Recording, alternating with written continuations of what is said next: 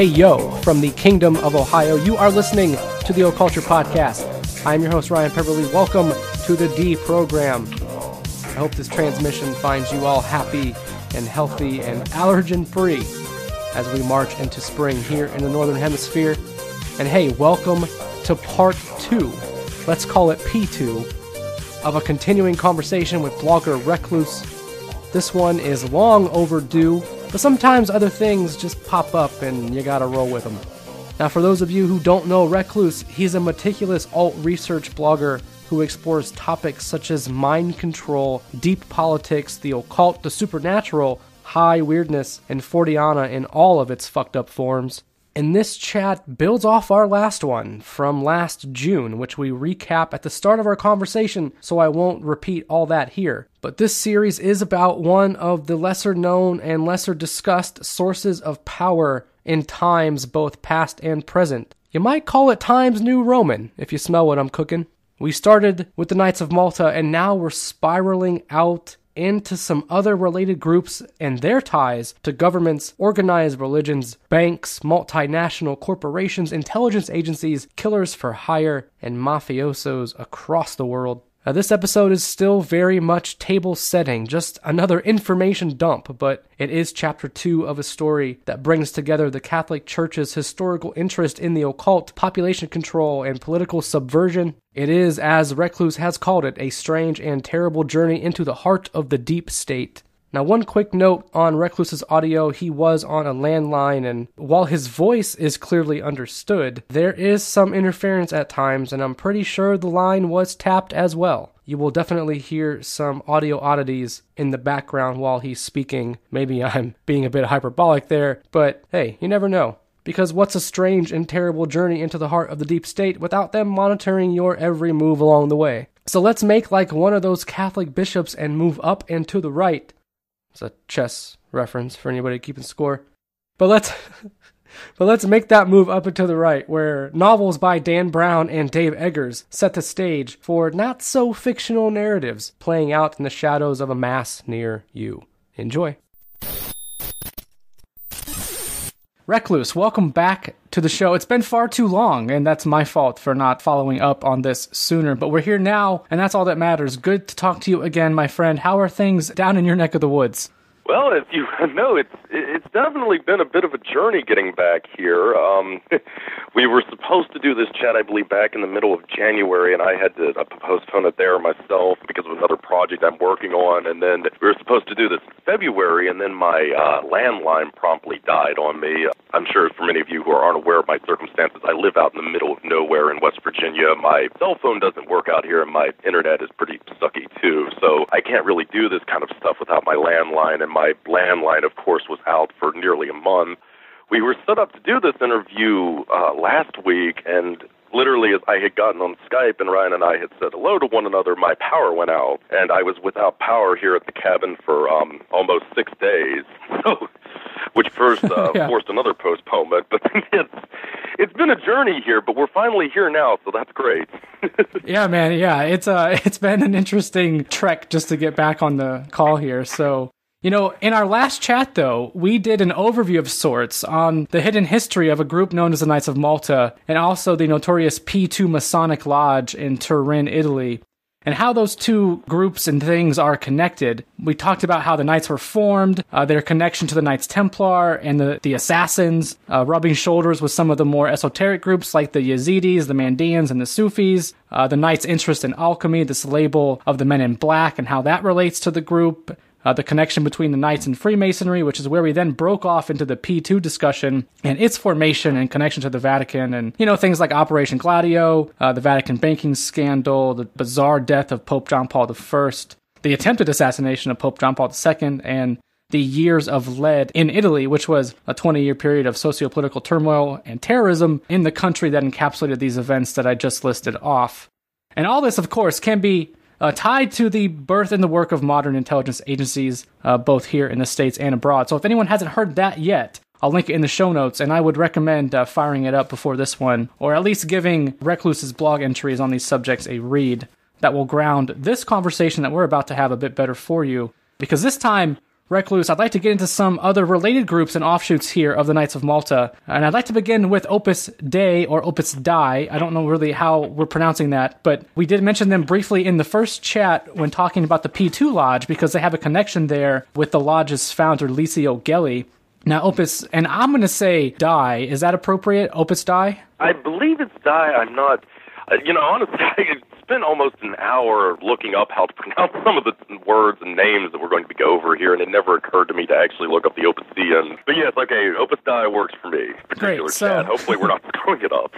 All right, well, even if we are, whatever. So, Opus Dei is a group that I first heard about while reading the Da Vinci Code, of all things. They're one of the antagonists involved in the storyline of that novel, and I imagine that anyone who has heard of them probably has read that book, but the difference between the real organization and the portrayal of them by Dan Brown is an important distinction to make. And in one of your blogs, you wrote that, quote, "In said work, the organization has largely been reduced to the status of supervillains, but the influence of the real-life institute has been both vast and subtle.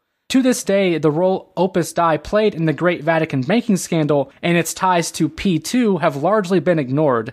Before addressing these ties, however, a bit should be said about the organization to separate the reality from Brown's fever dreams." End quote. So, Recluse, give us a dose of that reality if you don't mind. Where did this group originate, and why and what is their end game?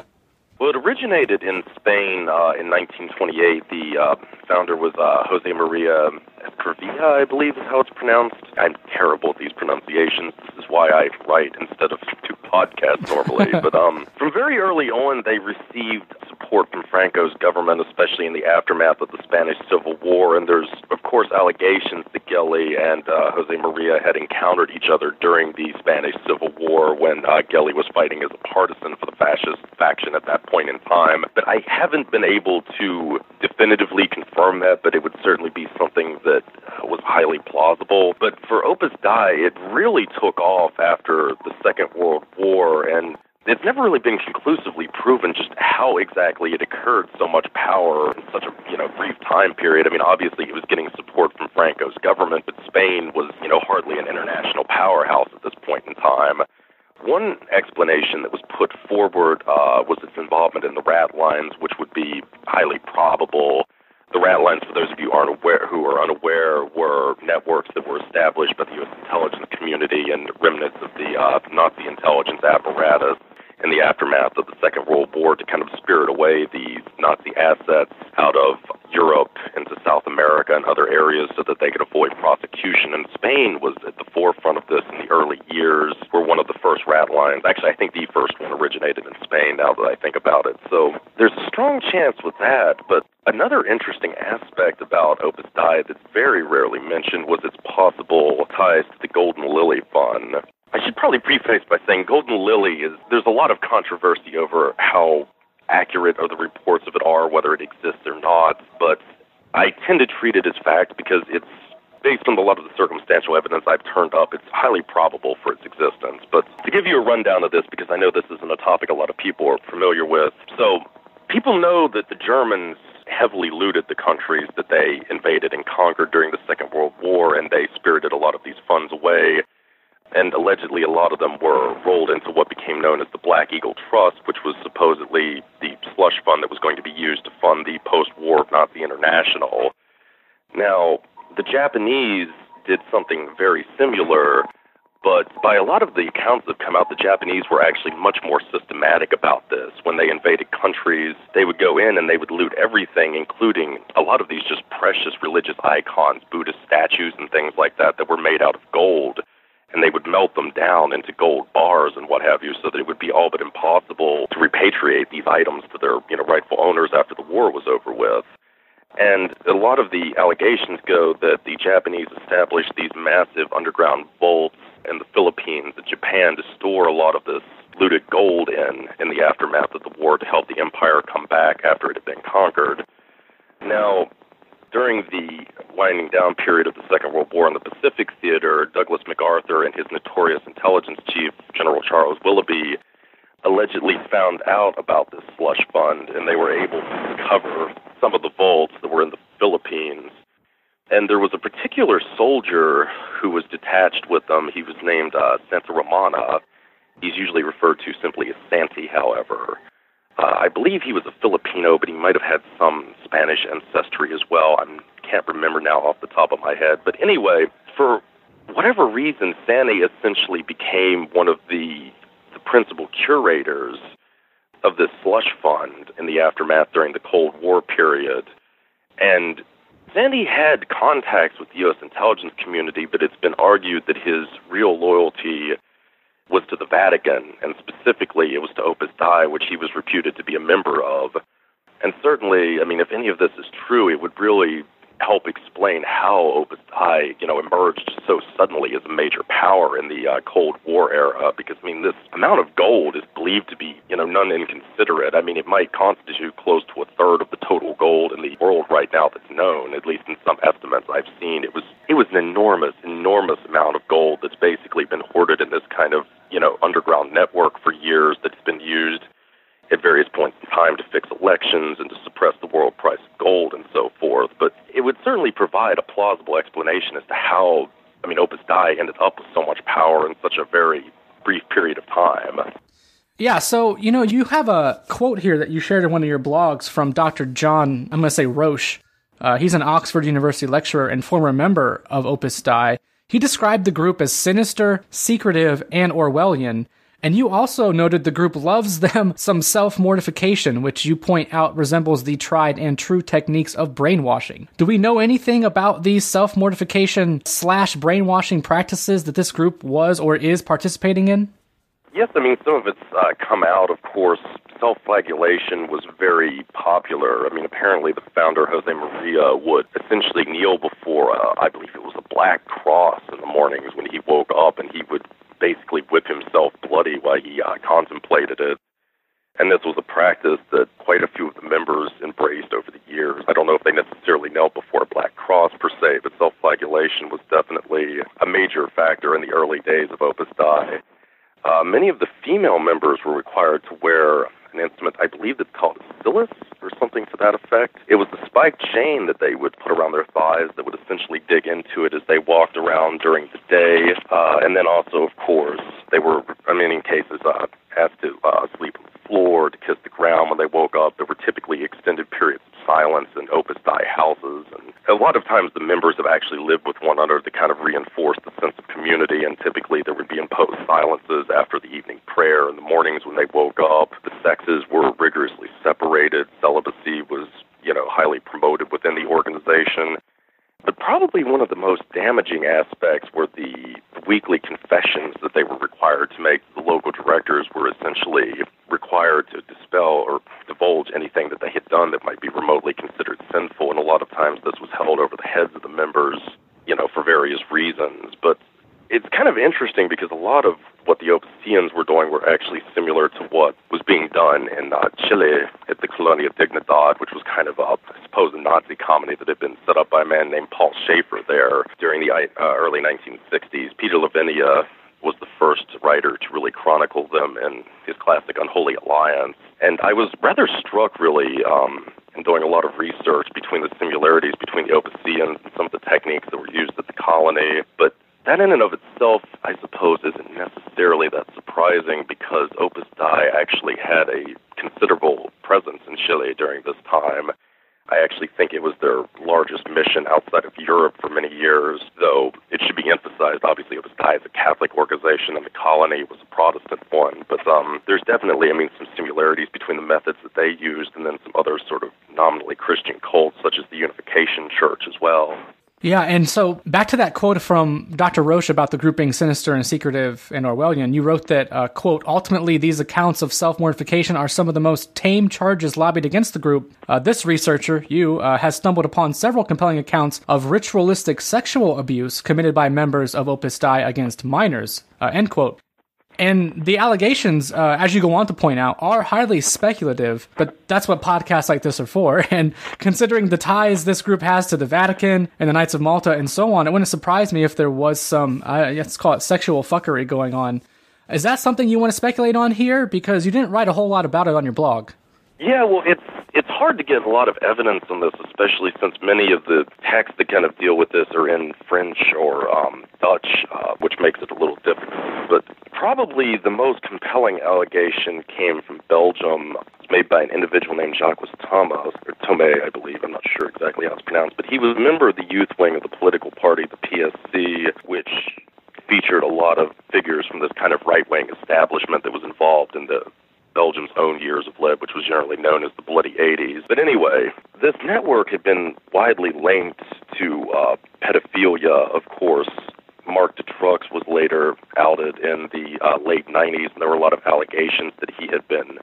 Marc Dutroux, by the way, was the butcher of Belgium. He was a notorious serial killer that was convicted in the early part of this century. He had kept several women, many of them minors, as prisoners in his house, and there were allegations that some of the females that he had procured were for some VIPs in the Belgium establishments. But anyway, going back to the 1980s, Jacques Tomé had made these allegations that in the years 1985 and 1986, he had attended several mass orgies, and the details from these were just incredible. I mean, they reportedly involved Satanism, the drinking of blood, and also the raping of girls that were in the ages of 13 or 14, and reportedly one of them died on the altar while Tama was there. At one point he had asked what the purpose of the spectacle was, and he was told that it was an Opus Dei initiation ritual. Now, again, I should definitely emphasize here that there's not a lot of evidence that's come out, credible evidence that Opus Dei was involved in pedophilia or, some kind of black or snuff networks or something like that.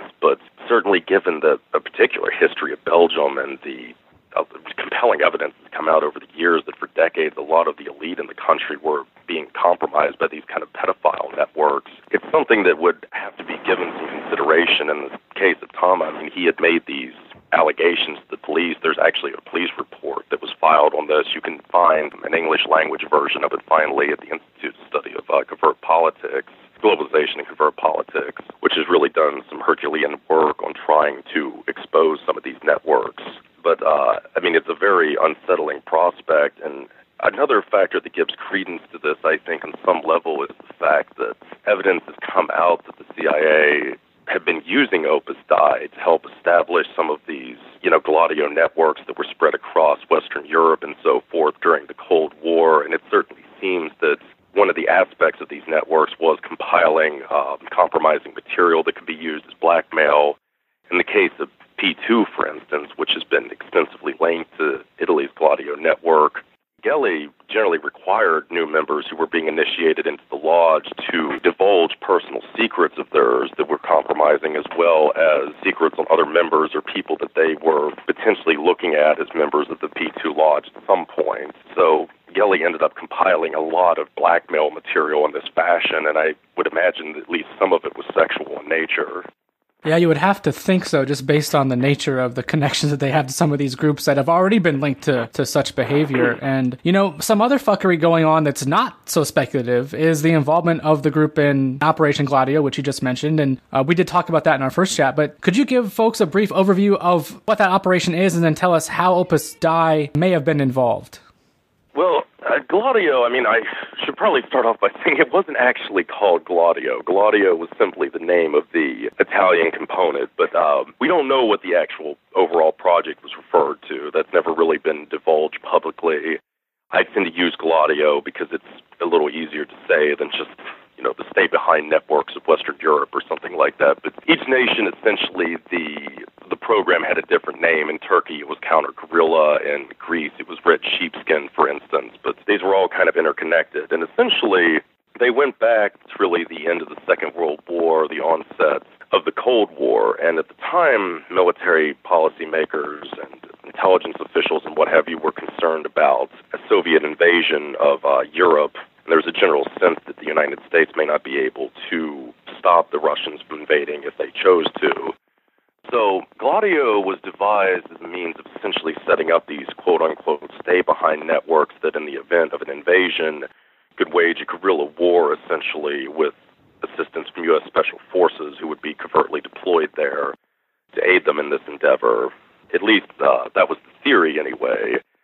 In actuality, they recruited a lot of really far-right and other kind of criminal organizations into this network, in part because they were deemed to be the ones that were most reliably anti-communist. The most mainstream was the Catholic Church itself, obviously, which I think would be where the connection to Opus Dei and the Knights of Malta came from. In the case of both of these orders, these were very reactionary networks. They were many things, obviously, but they certainly were not sympathetic to communism. And then also the mafia would have been incorporated into this. The mafia, while being many things, are certainly firm believers in the system of free enterprise. And finally, you had a lot of this kind of Nazi underground, fascist underground that had survived the Second World War, which were also heavily incorporated. And in some cases, I mean, Mussolini had already kind of established a sort of Gladio network prior to the end of the Second World War, and it seems like this network was kind of also kept in place and used concurrently with the quote-unquote official Gladio network, and that one might have been the actual one that was linked to a lot of terrorism that unfolded in Italy during the 1980s. But it was a very murky underground, and you had sort of these official gladiators, the legitimate groups, quote-unquote, that had been trained to organize for the defense of Europe, and then you had a lot of these kind of fascist paramilitary networks and what have you that were also receiving training, but which appeared to have been used for more sinister purposes, essentially. You also said that there's little doubt that Opus Dei was connected to the P2 Lodge, which you mentioned in that answer. The most obvious connection being to the financial empire of Roberto Calvi, who we mentioned in the first chat. He was known as God's banker. Tell us a little bit about him and where that nickname comes from and how he connects P2 with Opus Dei. Well, Calvi was who was tasked essentially with handling a lot of the investments for the Vatican Bank through his Banco Ambrosia financial empire.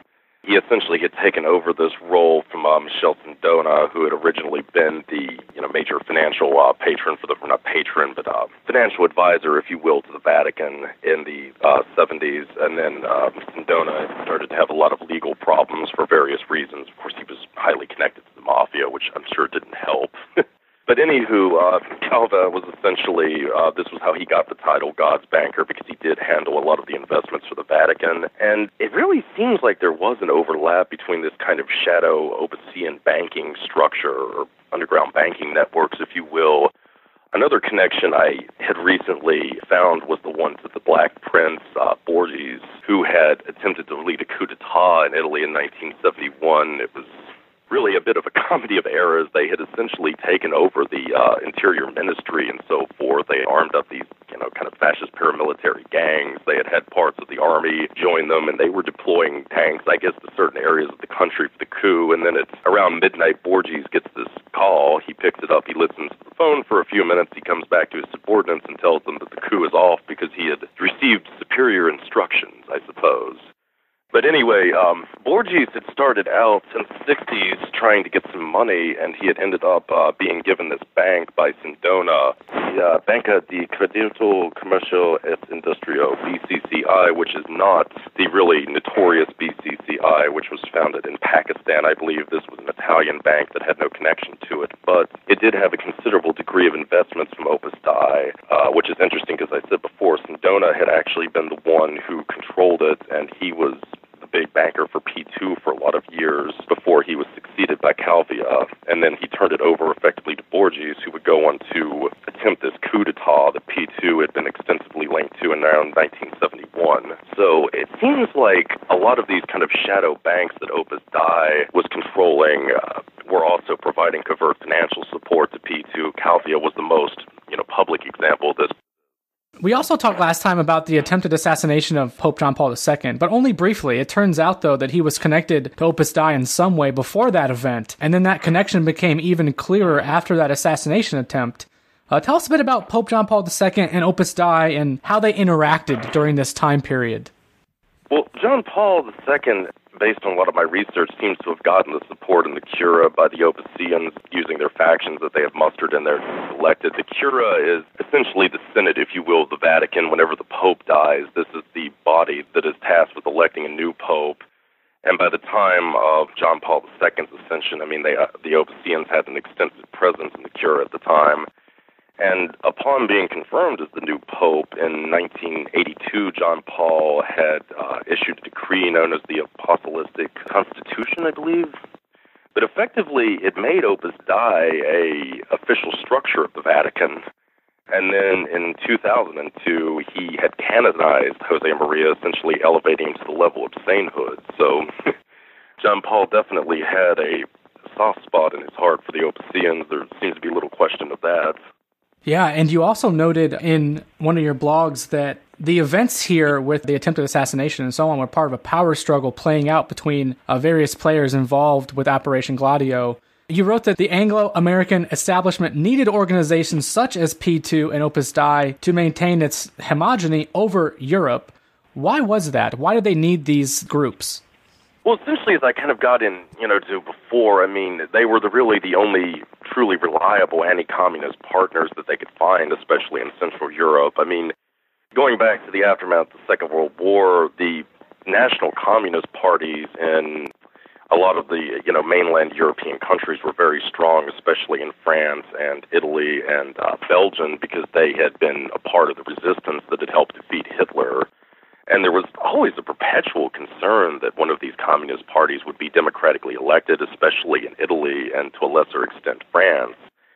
So that definitely pushed them into this sort of awkward alliance with, these very far right-wing groups. But, it wasn't always it was certainly, I would say, more of a marriage of convenience, if you will, because there were, obviously these various factions were quite anti-communist, genuinely so, but they also had many other goals that were not necessarily in lockstep with one another, let's just say.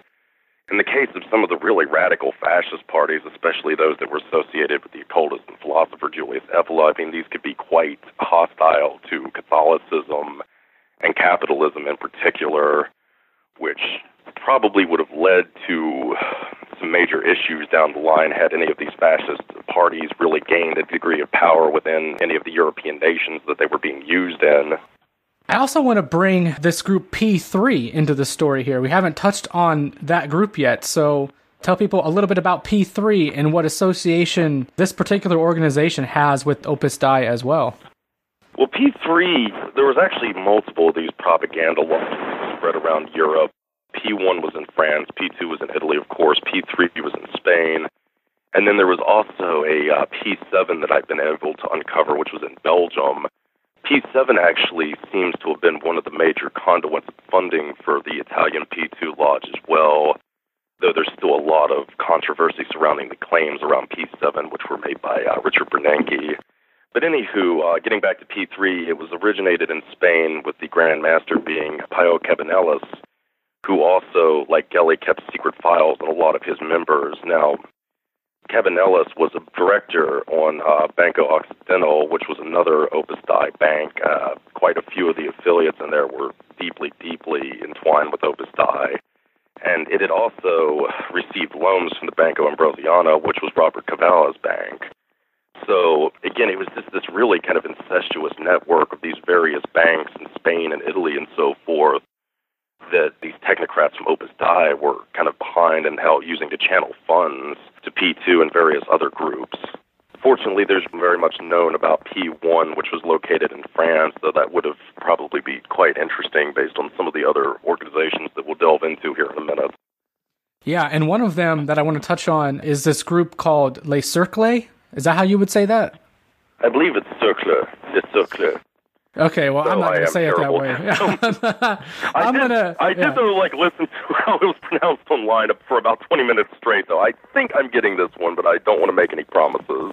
Okay, well, I don't know how you even just said that, so I'm going to say... Call it the Cercle if you want to. Okay, let's call it the Cercle. Sure, all right. So we're going to dig into this group called the Cercle now. You mentioned them briefly in our first chat, but we didn't go into any detail on them. So let's try to set them up in the same way we've just set up Opus Dei. And I say try because of all the groups we've discussed so far, this one seems to be the most difficult to research. And maybe that's the best place to start, actually. So why would the Cercle be so difficult to find information on?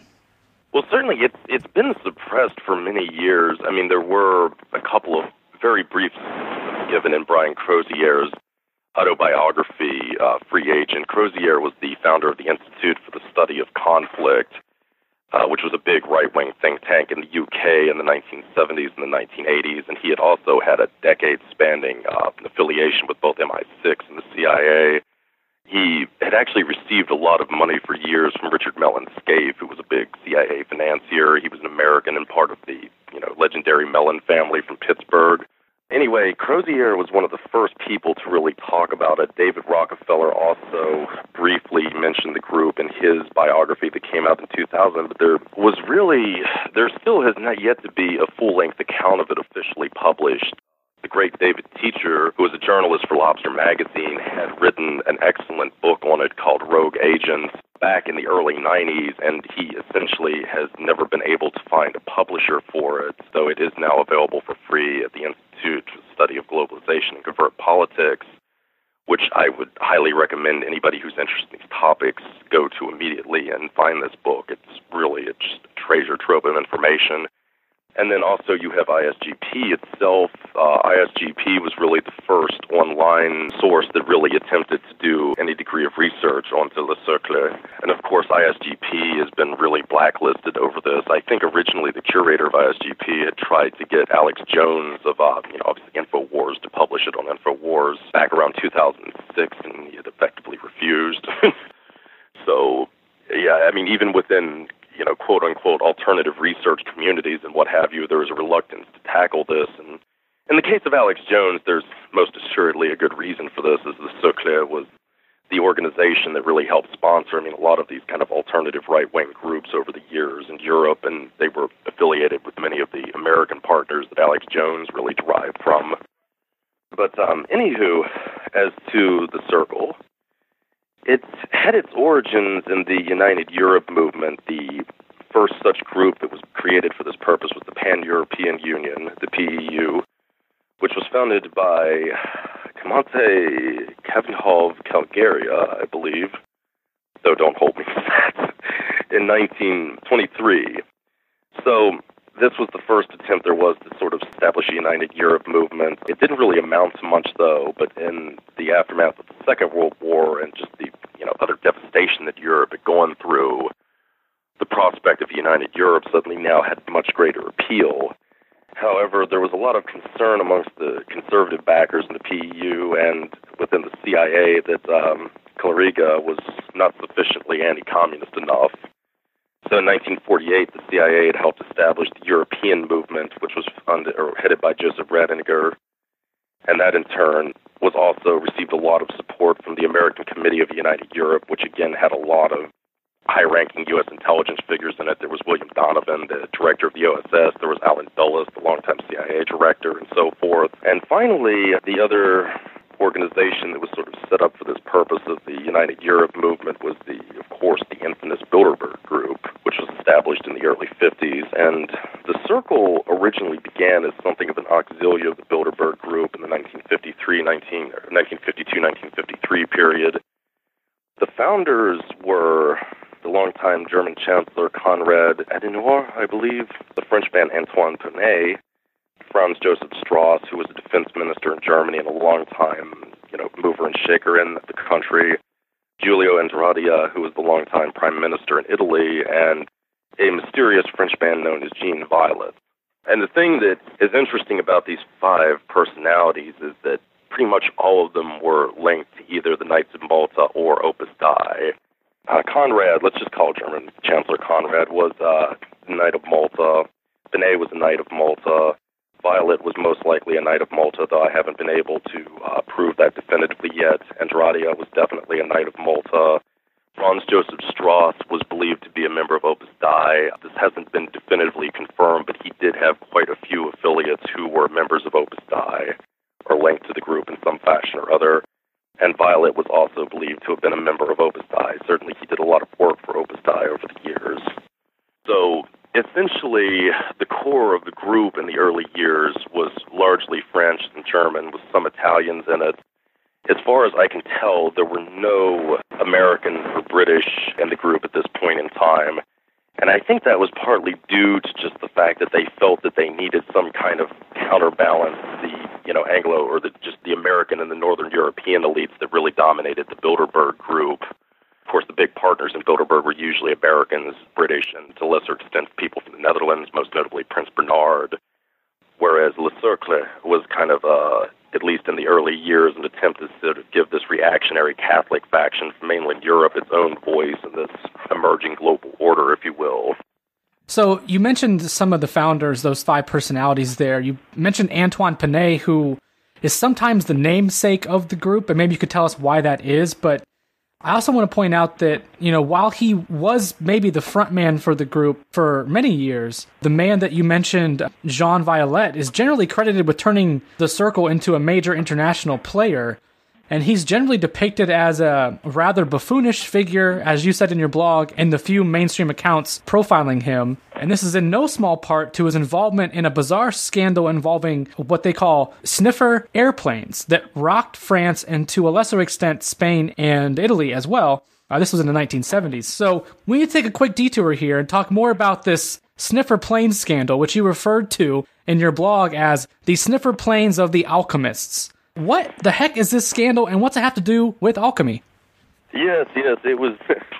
It's definitely quite an interesting scandal that developed here. The origins of this started in 1965, and there were 2 people who had come up with this concept of the sniffer planes. One was a Belgian named Elaine de Velges, I believe, and another one was, quote-unquote, Professor Aldo Bonaccia, I believe, who was actually a TV repairman. These guys had a keen interest in alchemy and flying saucers, and they believed that through studying these kind of new age technologies, quote-unquote, they had figured out a way that they could detect water essentially underground. It was sort of a means, I guess, of dowsing or something like that, where they had developed these techniques that could uncover hidden reserves of fresh water underground, which in the late 60s was seen as being highly important, especially in Spain, where the original interest for this came from, because Spain had always had kind of water shortages in this time frame. However, the scheme changed dramatically in the early 70s because of the Arab oil embargoes, and suddenly these 2 figures came around and said, well, we can also use this technology to sniff for oil underground. And anyway, they ended up getting support from Violet and Pinay and I believe several of the other Cercle members.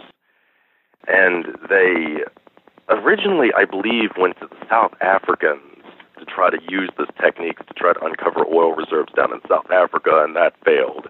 So next they went to BLF, which was France's state-owned oil company, and they had convinced them of the merits of this technology, which was probably aided a lot by Violet's contacts. I haven't really gotten into this yet, but Violet was a French intelligence asset.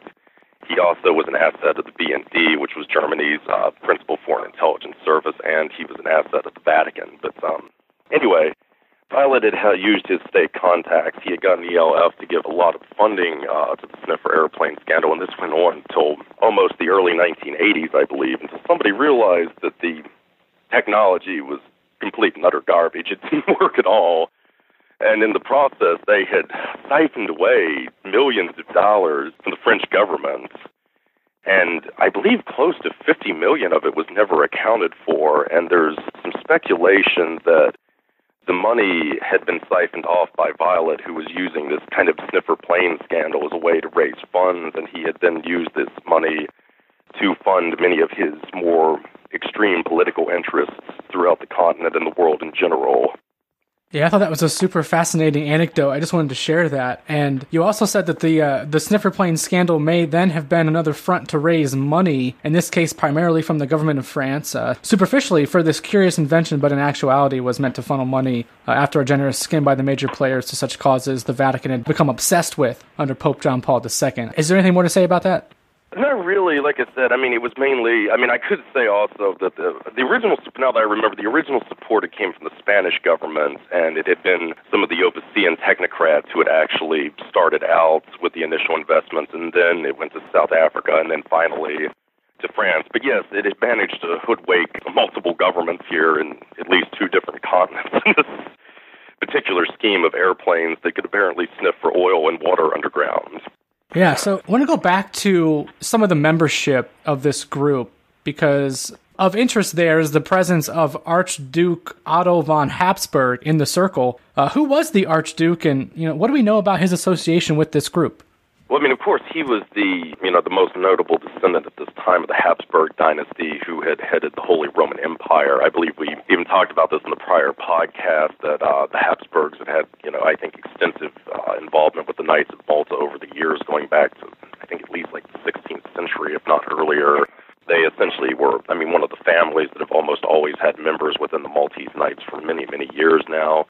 But there were some accounts that at least some factions within Le Cercle were interested in setting up Habsburg essentially as a neo-Holy Roman Emperor for United Europe. And, that's something that I should probably bring up now. Obviously, Le Cercle was, like the Bilderberg group in the early years, obsessed with uniting Europe, but it certainly had a much more aristocratic version of what they wanted for Europe, as opposed to the more, financial-driven vision that the Bilderberg group had been plotting, which probably led to an increasing degree of rifts over the years between the two different organizations. But Habsburg was the man that Le Cercle had been interested in as the figurehead for this kind of neo-Holy Roman Empire. He was actually, I believe, the last serving Holy Roman Emperor, and then lost the title after the Austro-Hungarian Empire was defeated in the First World War. I think of interest, too, here is this term clerical fascism that you use to describe the Cercle. Do you mind elaborating on that and what that means exactly? Essentially, it was an attempt to merge a really right-wing Catholicism with the tenets of fascism, which, produced some mixed results, I would say, at times over the years. But very much so, I would say that the merger of clerical fascism really became the dominant form of fascism in the post-World War II years, especially in Latin America, where there was a very close collaboration between very right-wing Catholic elements and these kind of neo-fascist, neo-Nazi groups and what have you. Yeah, and I think another group that ties in here, too, with what you were just saying about that clerical fascism that I want to tell the listeners about, is this group called La Cagoule. And I have no idea if I'm saying this right. I had not heard of this group. I believe it's Cagoule. All right, so Cagoule, all right. Cagoule, sure. At least I think so. I don't know. Or as I guess they were more informally known as the Hood or the Cowl. So I had not heard of this group prior to reading your research, but I think that they're just as important as the Knights of Malta, as P2, as Opus Dei, and as the Cercle. Yes. Well, Cagoule basically it means the Hood or the Cowl, but yes.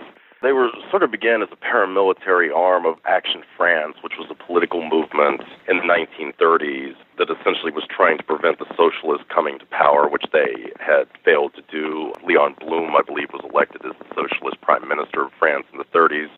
And that's what had essentially spurred Cagoule to go on essentially a terror campaign in the middle part of the decade. I think it was like 36, 37 was the apex of their operations. There were several bombings, there were several assassinations, and so on that were carried out in France, especially in the Paris region and what have you.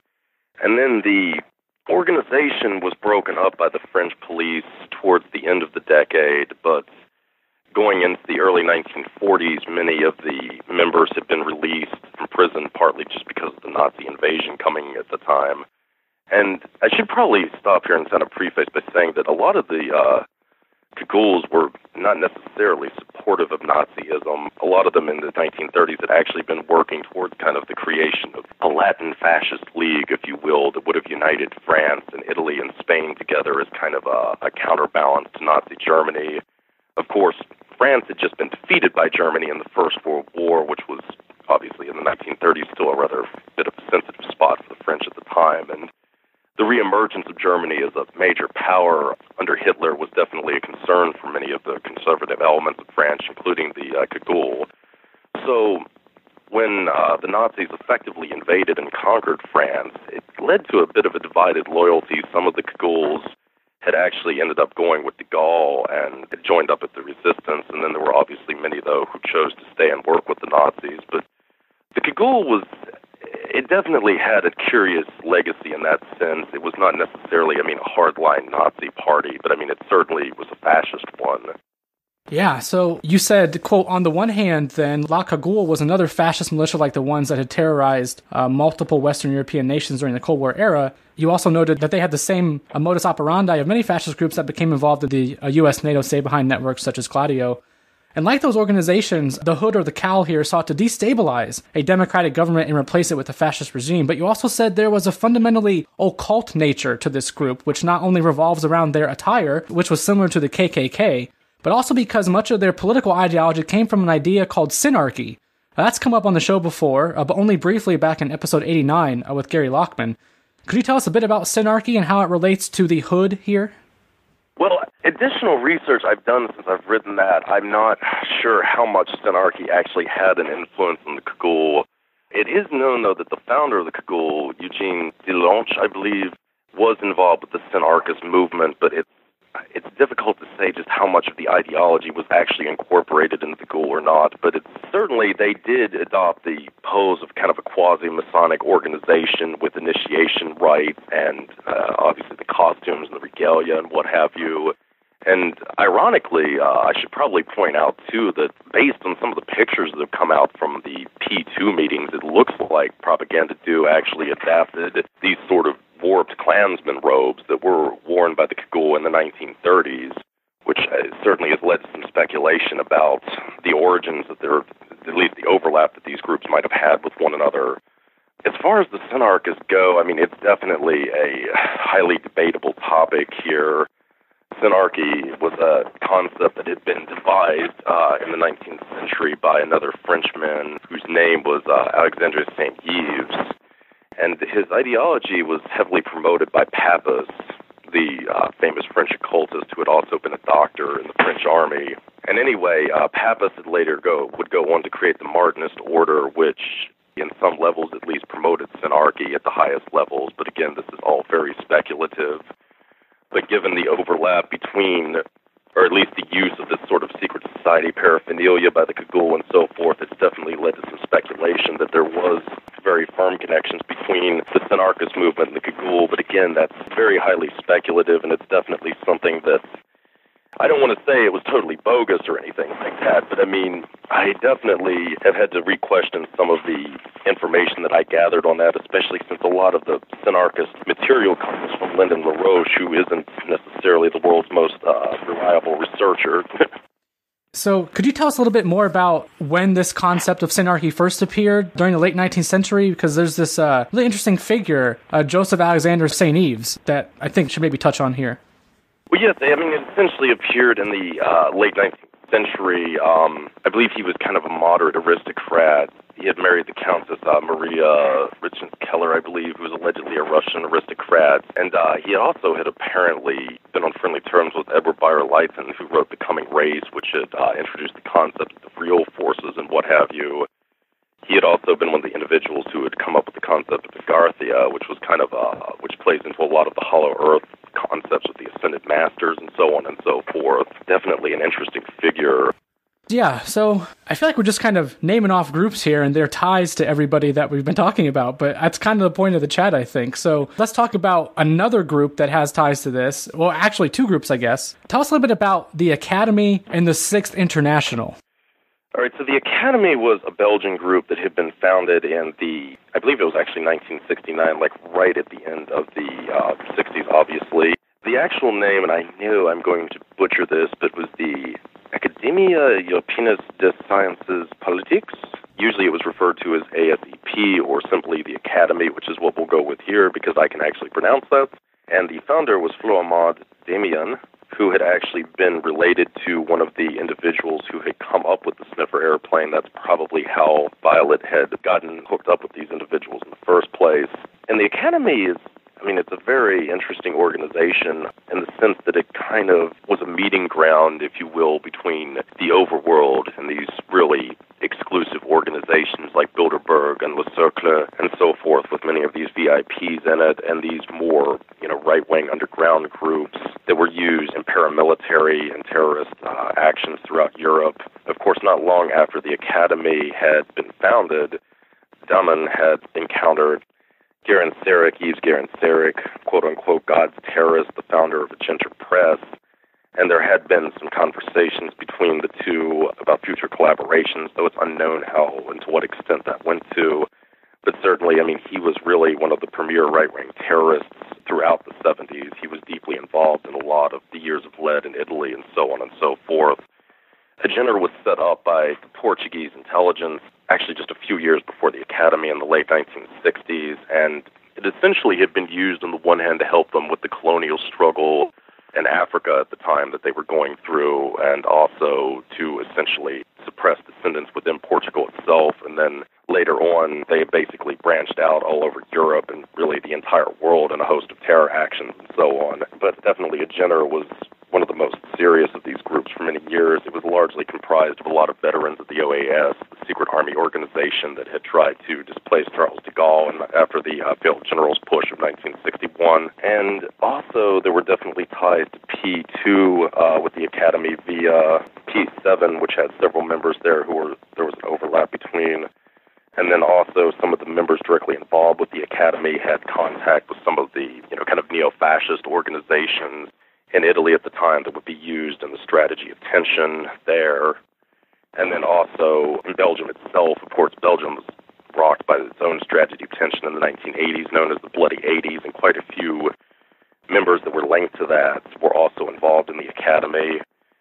So the Academy really, during its run from the late 60s to around 1980, seems to have been a key meeting ground for these different factions. On the one hand, with these very elite individuals, people that were involved with the Cercle and Bilderberg, who had access to considerable amount of money, and then on the other hand, a lot of these essentially shock troops that were willing to go out and spill blood in the streets, essentially.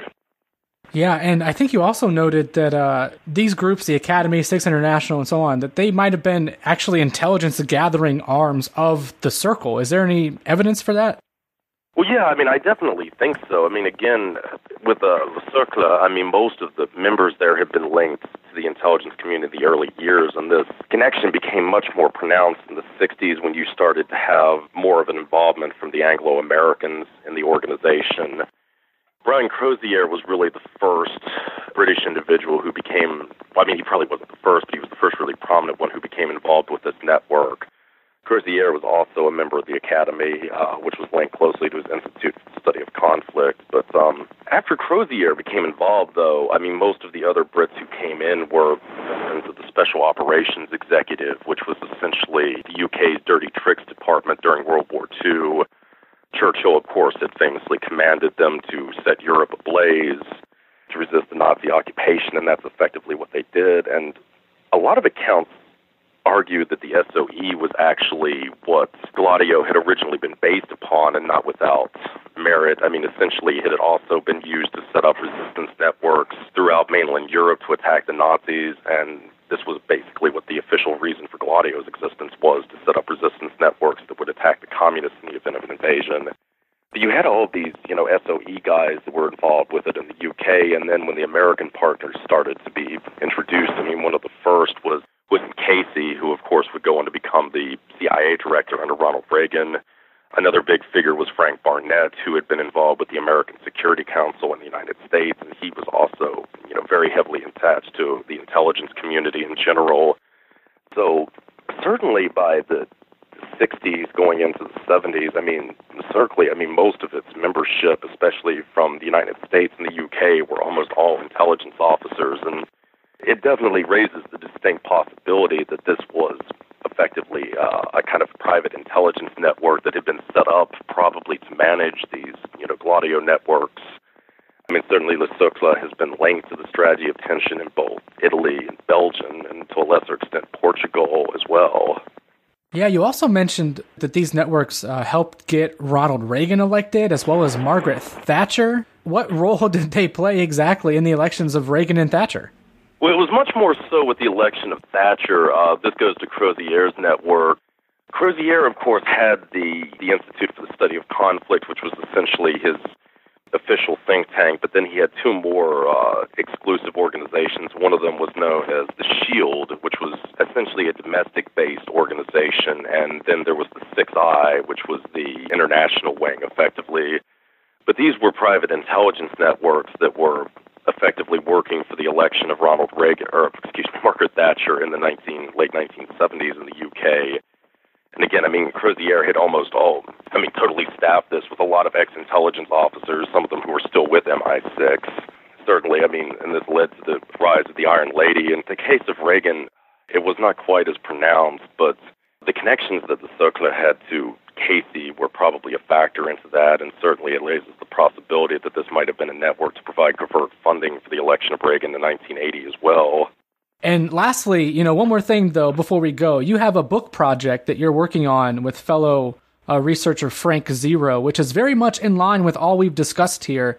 It's not out yet, but I did want to give you a chance to talk a bit about that book project. Yeah, no, it's very exciting. I'm sure, a lot of regular readers of the blog have probably been wondering why there have been virtually no updates for the last couple of months, and this is essentially why I've been trying to get this book finished, essentially. It's going to be a collection of essays, though I'm the principal author on them, and Frank is also contributing a few, and there might be at least one other person contributing some, but it's going to be roughly based around the use of trauma and how it's used to reorient societies from, different parties and what have you. In my case in particular, I've contributed 3 essays to it. One I'm actually still working on at the moment, though. Hopefully it will be finished by the time you post this. But one of the essays is going to be on the mysterious Mellon family, which we've talked about here briefly, and specifically the possibility that they might have been linked to MK Ultra and Artichoke and that type of thing.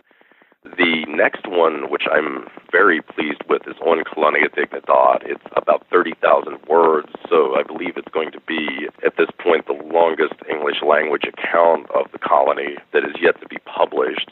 I think it's really going to put the colony in an interesting perspective from the international relations that it had. Of course, a lot has been written about, the actual colony itself and what went on there, but there hasn't really been a lot of effort made to kind of discern the players behind it and, how it was able to gain so much protection and power within Chile in the 60s and 70s. And then the essay that I'm currently working on, which will probably be between 25 and 30,000 words by the time I'm finished, is on basically the rise of private security and private military companies. It's going to specifically consider DynCorp, Blackwater, Aegis, and SAIC, and it's going to have a lot of other very interesting information in it, especially as it pertains to the Trump regime, because there's a lot of connections between Trump and specifically some of these really radical private military companies, which I think has some very unsettling possibilities for the future of this country. So it's going to be very timely, if nothing else. Yeah, man, absolutely. And you and Frank are both welcome here when that book does come out, so I look forward to checking it out. Before we go, then, tell people where they can find the blog if they're interested. You can find it at VisaView. The web address is visaview.blogspot.com. Visa is VISUPVIEW. And like I said, hopefully the new book I don't think it will be out by that time, but we will hopefully have some more information with the publishing and what have you. We could maybe send that on to you so you could post it along with a podcast or something. Definitely, yeah. We will link everything we can in the show notes to people and direct them to the appropriate places for sure. So, Recluse, hey man, thanks so much for the time. It was nice to actually get back on a call with you and at least give listeners just a nice overview of some of these groups and what they may be up to behind the scenes, and hopefully expose more of your work to the general public as well. Absolutely, and thank you for having me back and being so patient. As we kind of outlined at the beginning, it was a long and winding road to get here doing this interview. I have learned how to be patient over the last couple of years, so no problem there for sure. I look forward to chatting with you again sometime soon, though, because I think we have a bit more to cover here. Oh, yeah, absolutely. And there you have it. My thanks again to Recluse for stopping by. We'll get him back sooner rather than later for the next installment of this Dark Knights series. We have so much more to cover, and it's only going to get realer and closer to home and closer to the heart of the quote-unquote deep state. But for real, read the blogs linked in the show notes, because we could have chatted for 6 hours about all the blog entries linked there. But the purpose of this is to introduce the players, give some background, and then hopefully hand you off to the blog where it's all laid out in much greater and much easier to understand detail. There was a short Patreon extension here, about 15 to 20 minutes, where we did chat a bit about the American Security Council and its ties to the Cercle, the Mellon family's low-key role in American sociopolitics, the International Committee for the Defense of Christian Culture, the Cercle's worldwide spiritual offensive, Opus Dei's possible connections to Rick Santorum, the Penn State football scandal, and the death of Supreme Court Justice Antonin Scalia, and of course Donald Trump and his mentor Roy Cohn's ties to the Knights of Malta. So like I said, only about 15 to 20 minutes, but we're $2 a month. You can sign up for that at patreon.com/occulture and join fine folks like Christy, Dapper B, Kevin, and Cindy, who all hopped on board recently, or hopped back on board in some cases. And thanks to all you who keep supporting. It's much appreciated and it continues to give me familiar and overwhelmingly warm feelings, and continues to keep me wide-eyed and hopeful for our future here together. Of course, the future does not exist. Never has, never will, so best to choose to just be here right now with each other in this moment. And there will be another moment like this one, though, where we will twirl around with another familiar parable. But until then, you've just been initiated into occulture.